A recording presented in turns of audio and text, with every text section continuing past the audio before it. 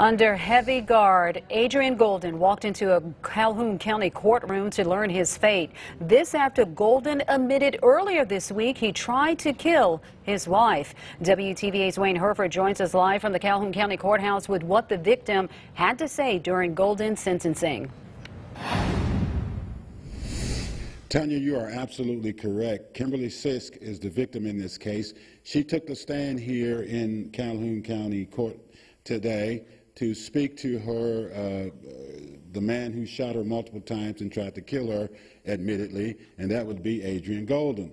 Now, Kimberly told Golden that, he was the father of her children, but he never was a good father, she said, and Golden, for his turn, was quiet and reserved when he entered the courtroom before the proceedings took place, however.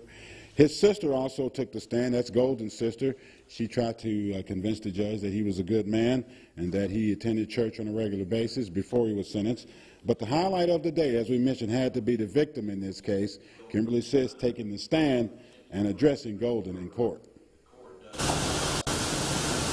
just want everybody to know that still to this day, my family and I have to live. It's not over. Once he gets sentenced, we still have to go through this every day. And whatever sentence he gets, he deserves every bit of it. Was transported to Rankin County, a facility in Rankin County, right away to begin serving his sentence. Tonight we'll have much more of that testimony from Kimberly Sisk, who took the stand here in court today. Reporting live in Calhoun County, I'm Wayne Herford, WTVA 9 News.